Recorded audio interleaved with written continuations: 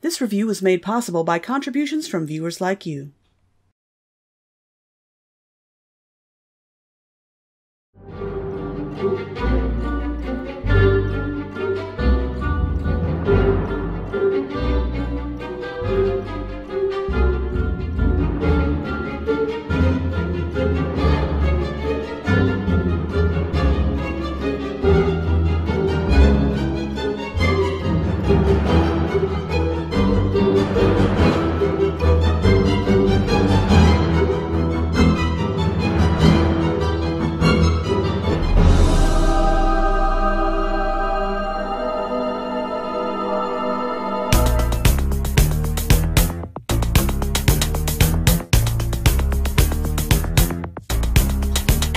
Hey guys, remember when my producer Kim Brandt sent me a DVD of Pinocchio with Sandy Duncan?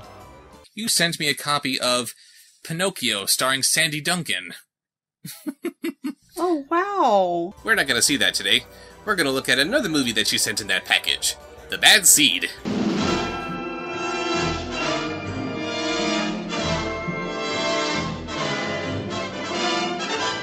Our movie opens at a dark, spooky lake. The future site of a murder. I'm honestly expecting Vincent Price to begin narrating. Why are there so many songs about rainbows? Then things are immediately switched up to a bright, cheery day before anything scary can happen. Not sure what the point of that was. If the idea is that we're not supposed to anticipate anything scary happening, why not open on more benign credits? Anyway, Colonel Kenneth Penmark bids goodbye to his wife, Christine, as he leaves for Washington on business. Probably something to do with the discovery of a giant deadly mantis, I'd wager. Hi, folks. Don't worry, I'll be in the picture from here on in. What do you give me if I give you a basket of kisses? I'll give you a basket of hugs. I'll miss your hugs. I'll miss your kisses, Daddy. You're so big and strong. See my effect on girls? Baby? It was a simpler time. This is not a Bob show. Okay. This little Stepford daughter is Rhoda, who is so wonderful and precious that she is constantly being given gifts by their landlady. Look, Mommy. Oh, Monica, what have you given her now?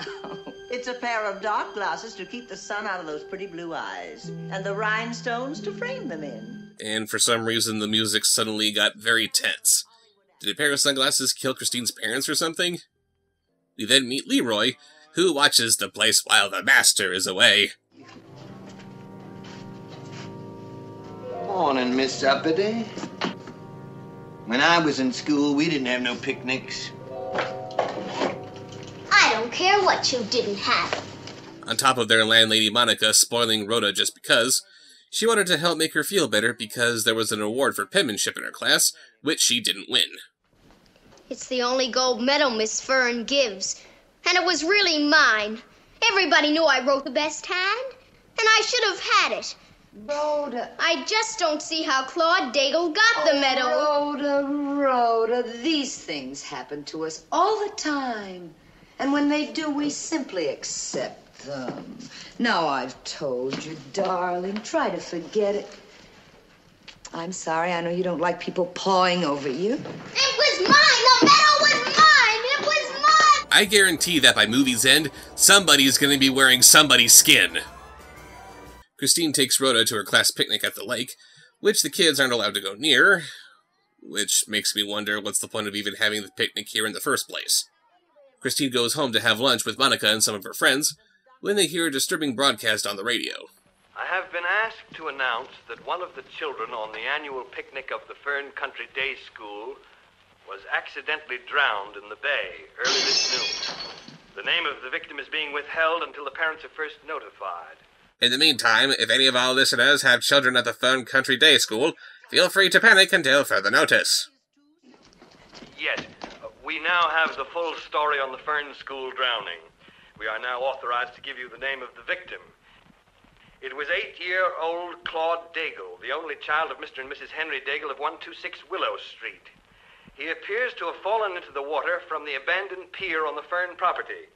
It is a mystery how the little boy got on the pier, for all the children had been forbidden to play near or on it.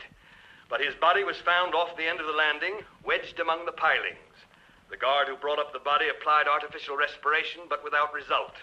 There were bruises on the forehead and hands, but it was assumed that these were caused by the body washing against the pilings. And on a completely unrelated note, the award for Best Penmanship has been reappropriated to Rhoda Penmark.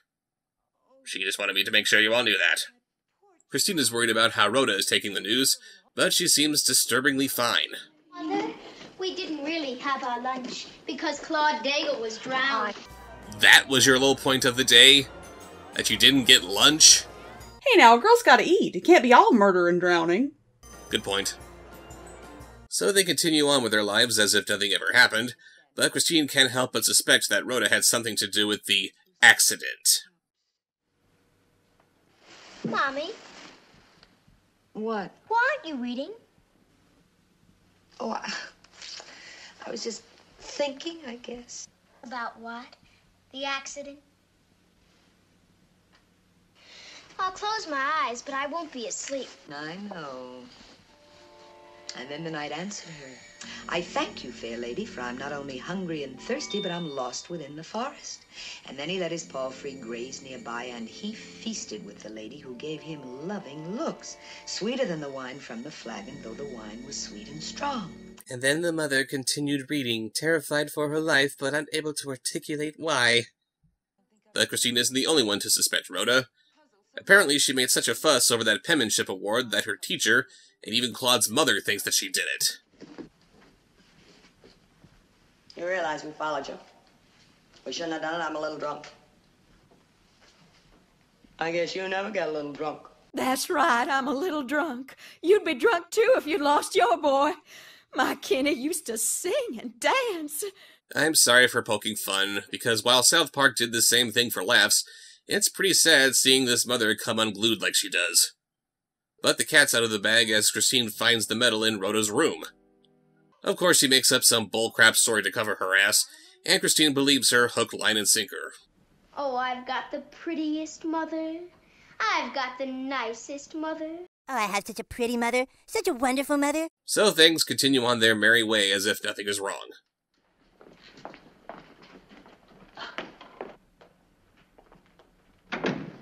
Now there's a little ray of sunshine, that one. Oh, I've seen her stormy. No doubt.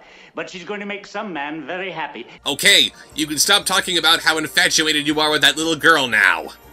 Eventually, Leroy starts poking his nose in where Rhoda doesn't want him to, and he says that no matter how good a job she thinks she does of cleaning up the scene of a crime, there's always going to be something that'll lead the police back to her. So what does she do? She locks him in the cellar and lights it on fire. What was that?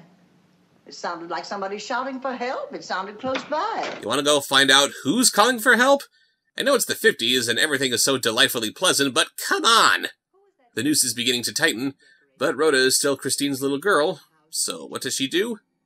She slips her a few sleeping pills too many, and then she puts herself to bed.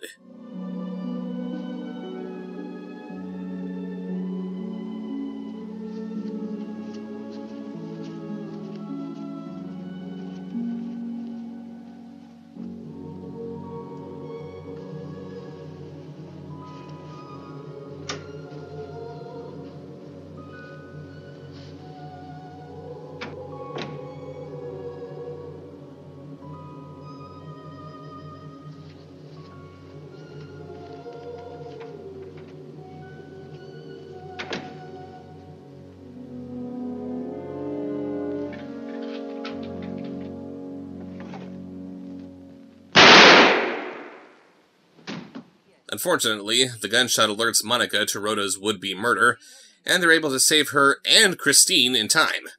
Unluckiest lucky shot ever.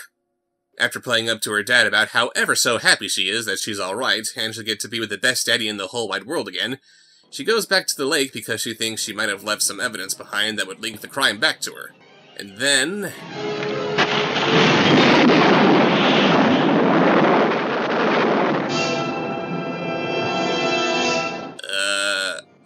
okay. What's weird is that this story was originally a book that was later adapted into a play, and the play was the basis for the movie.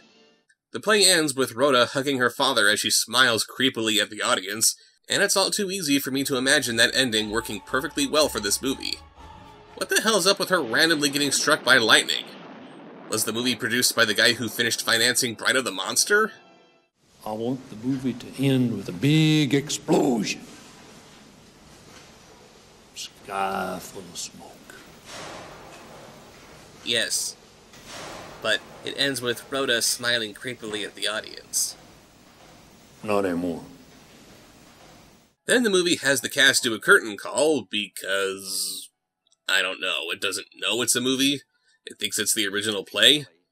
Then the movie truly ends with a request from the producers that we don't divulge the climax of the story.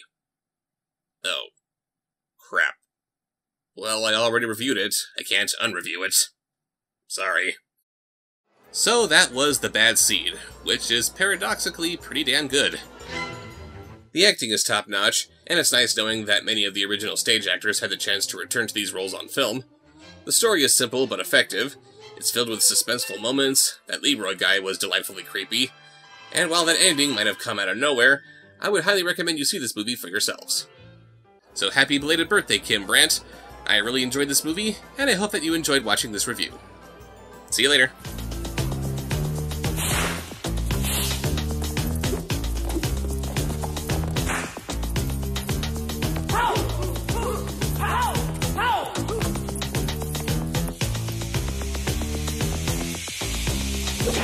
Your word is mine, won't take you right. Just show your face, broad daylight. I'm telling you on how I feel. Gonna catch your mind, don't you dare. Jump on, get on me. Alright, I'm giving you on pound of faith. Show your stuff, or let it be. I'm telling you, just watch your mouth. I know your game, what you're about. When they say the sky's the limit, and to me this really true. My friend, you have seen nothing. There's a way to I get through because I'm bad. Jump on, you know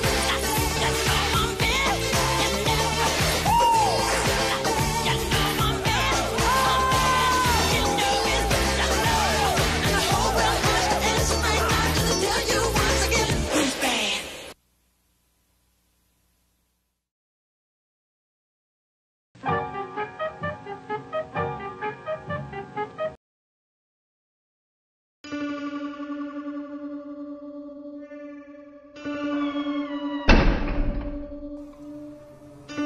Subscribe, like, follow, comment, share, watch